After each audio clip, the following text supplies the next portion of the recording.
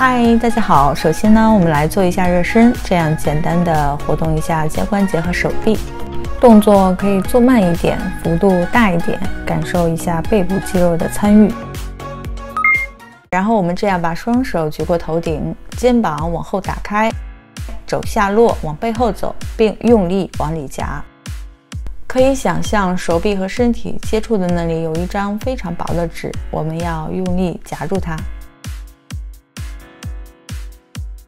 注意哈，肘部呢是要尽力往远离背部的方向走，然后用力夹。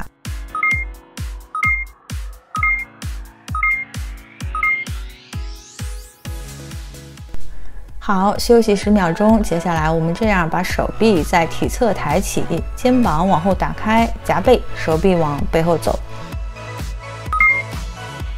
注意哈，不要前后甩这个手臂来完成动作，而是要靠夹背发力来让手臂往背后走。今天这套运动除了燃脂以外呢，也能很有效的校正我们的体态，比如含胸驼背啊、颈前伸啊、圆肩啊、斜方肌过于发达这一些问题。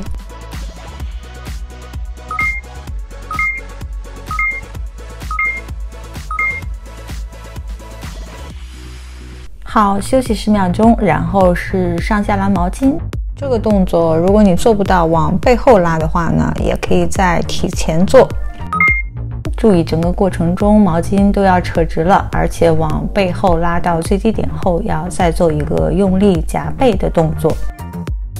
刚才我提到的体态问题呢，主要是因为我们背部的肌肉，像斜方肌的中下部、菱形肌和竖脊肌比较弱。那今天这些动作呢，就可以非常好的锻炼这一些肌肉，从而校正这些体态问题。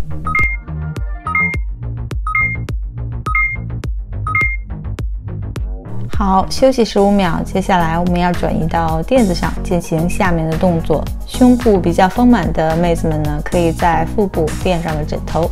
首先我们这样双手向前伸直，并抬起一定的高度，然后向后伸展至臀部两侧。注意要用力内收两个肩胛骨，不要耸肩。脚尖要垂直于地面，这样可以更好的刺激我们的下背部。脚尖如果是绷直的话呢，力就会转移到腿上，大家也可以自己感受一下。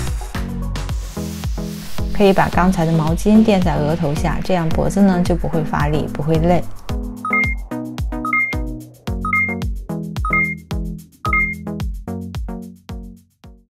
好，休息15秒。下一个动作是开合腿。这个动作可以很好的锻炼我们的臀腿和背部，尤其是下背部。我们这样双手在体后，食指交叉握拳，往靠近脚的方向用力，并带动肩部和上背往后走。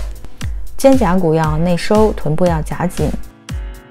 下背部的竖脊肌的主要功能呢，就是保持我们身体直立的姿势和脊柱的稳定性，是非常。I've seen a lot of change, been through a lot of pain. Some things are not the same as they were a year ago, but all will be okay. I move on each and every day. The past is where it stays, way back a year ago.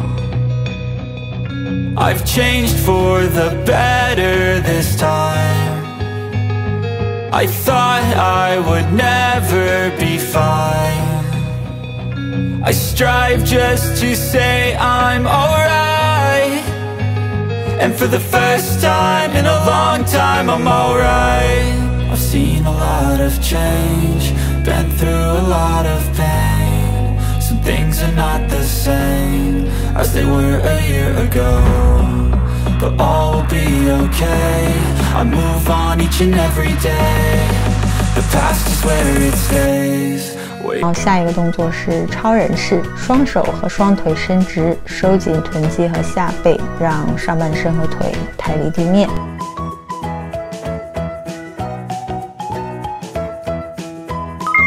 脚尖呢还是要垂直于地面，而不是绷直，因为这样呢可以更好的锻炼我们的下背部。也不要憋气，抬起时呢，嘴巴像吹蜡烛一样往外吐气，同时收腹；放下时呢，吸气。动作跟着呼吸的节奏来，我们可以慢慢的做，不着急哈。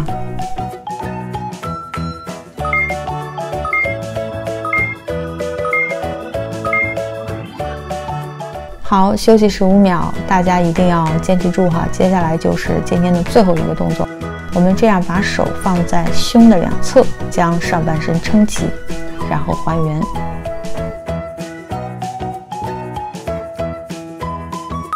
撑起的时候呢，不要往上端肩膀，而是要把肩膀往后打开，同时内收2个肘部，这样肩胛骨呢就会很自然的内收，肩也就沉下来了。我知道你已经非常累了，但今天这些动作呢，它不仅说可以燃脂，而且也能非常好的校正我们的体态问题，所以我们一定要坚持住，不要放弃。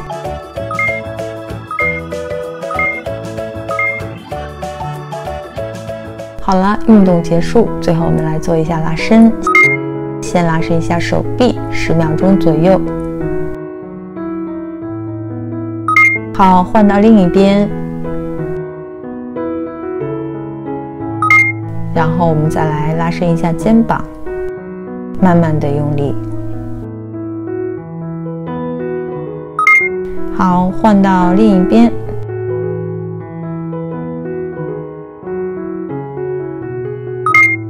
好，最后我们俯身来拉伸一下背部的肌肉。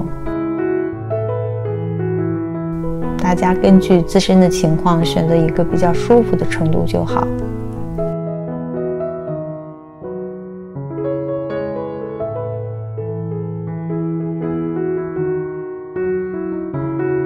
慢慢的做几个深呼吸，放松，感受一下背部肌肉拉伸的感觉。好，那我们今天就先到这里啦，下期视频见，拜拜。